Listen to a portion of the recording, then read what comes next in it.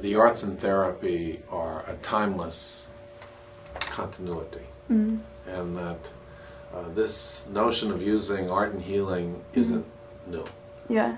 And when I started by accident working in the area of art therapy, expressive arts therapy, it was in March of 1970. I dropped out of law school. I was committing my life to art, and I accidentally found myself doing this work, and it was a perfect fit with what we might call core values that I held about art in service of others, art in society, a community sense of creative expression. And things grew. Things grew fast and with great force because there was such interest in this in the society. And the way I was articulating it there was art-based, not just using, as art and psychology had previously existed, where images were used as printouts of the psyche, supposed printouts of the psyche, I think very falsely interpreted, to say that if you paint this, it means this, and as I used to say, anything you paint can and will be used against you. So it was a thoroughly psychopathological approach to art. It's thoroughly reductionistic, and I had this vision of art as a core healing force. When I wrote about the arts and shamanism, that at that point the arts and therapy were being viewed as adjunctive mental health disciplines, you know, secondary. And I said, no, we're primary. We're as primary as psychology. We're as primary as medicine. What made you want to study art therapy? Well, as a kid I always drew and I went to art classes a lot. My parents always had us doing art and going to museums and stuff, so I was always really interested in art, and I went through a really hard time, like beginning in 5th grade through high school, and I realized that art was a good outlet for me to express myself with. And in high school I had several experiences where I used art as a tool to assess my personal needs. And I went through a lot of things in high school that really affected me in a lot of very emotional ways, and point blank, the art process definitely helped me throughout these experiences that I had. What are people's reactions when you say you're studying art therapy?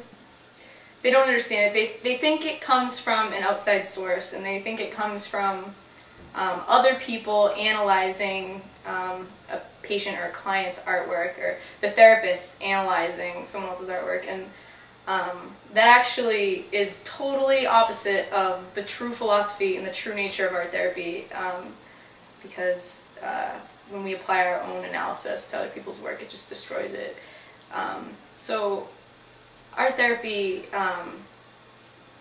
is basically the process of creating images about how you feel and what you're experiencing as a human being. So I asked my friends and fellow art therapy students to show some of their artwork and explain the process. there's this, I wrote on it because poetry, and it helps me get things on the page in words, and then I have ribbon that I sewed on it, and that took a long time. It was very therapeutic to go with it the whole time and keep going and have it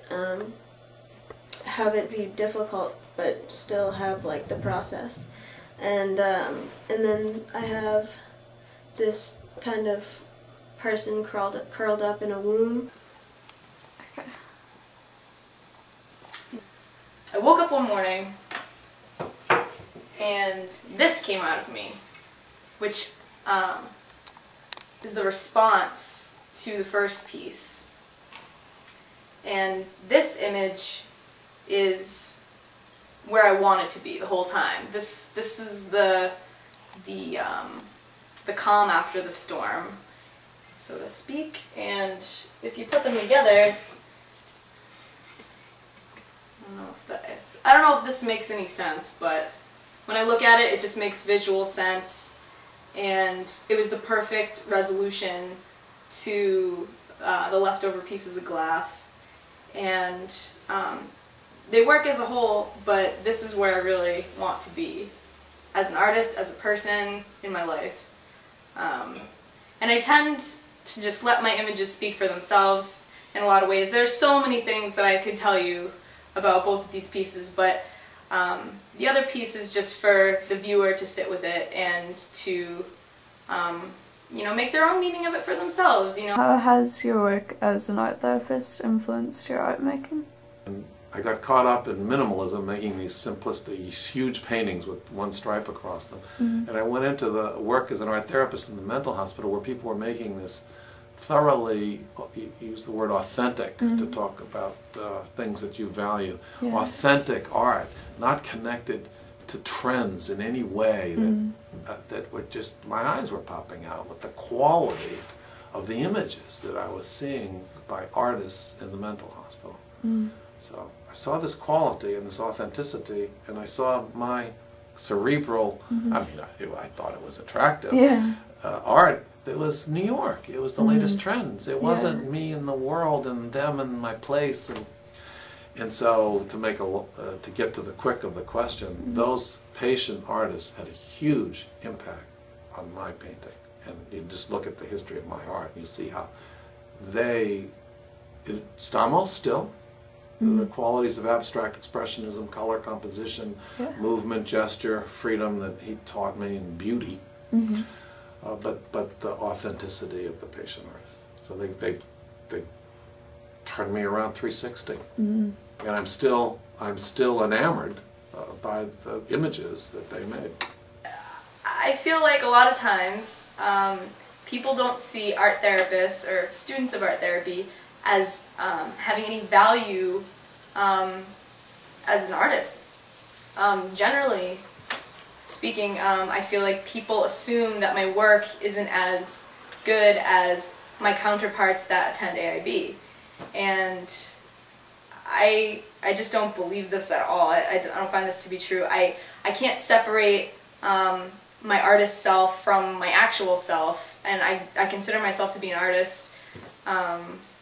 I make the work, I attend studio classes. I may not be graduating with an art degree, but I don't feel like a person necessarily needs to go to art school to be an artist, and I feel like it's just your lifestyle that speaks for itself.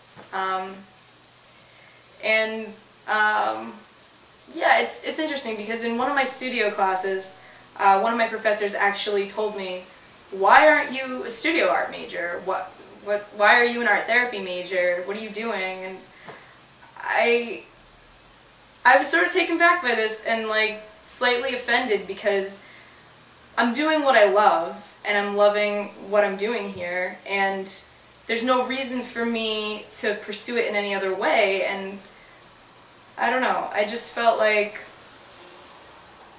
there's no separation between artists and art therapists. Adding the therapist piece to the artist really just enriches the experience of the artist and the art making process.